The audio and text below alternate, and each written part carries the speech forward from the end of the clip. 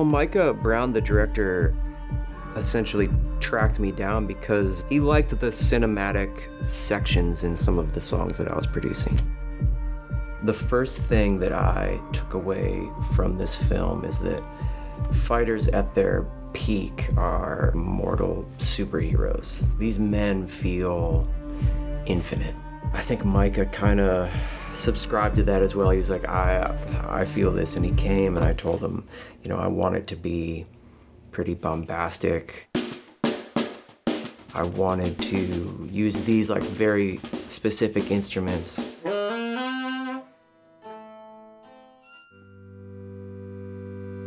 This is one of the rare moments where someone asked me to do my thing and they actually meant it. And that was just a beautiful process to be a part of. That's pretty badass.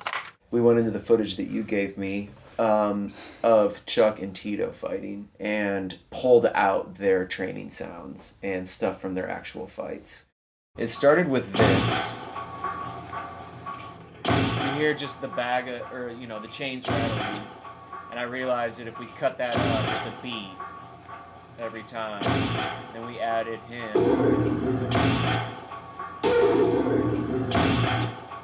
I think this is him, you know, doing that when he's hitting and just slow down and then with distortion on it. I mean, that's a drum. You're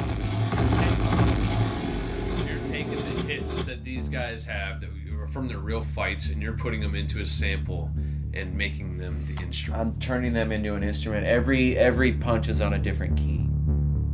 When Micah heard all this, he was just like, go ahead, do your thing, you're greenlit. The first song that I did was called The Main Event.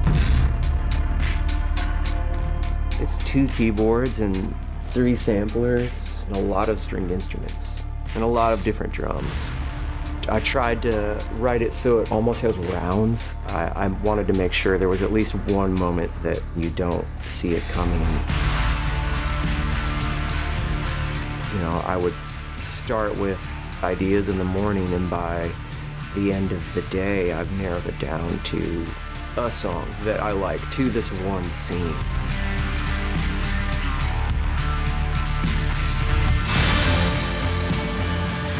Almost a sense of relief to not think about me. This is the story that I have to tell. There's tension, there's anxiety, but that's colliding with hope. I mean, these are all of my dreams colliding because I was able to just watch these visuals and tell this story. One of the main things I took away is that no one wants to admit that they're immortal, but eventually you have to. And I think that that was something that Micah captured incredibly with this film.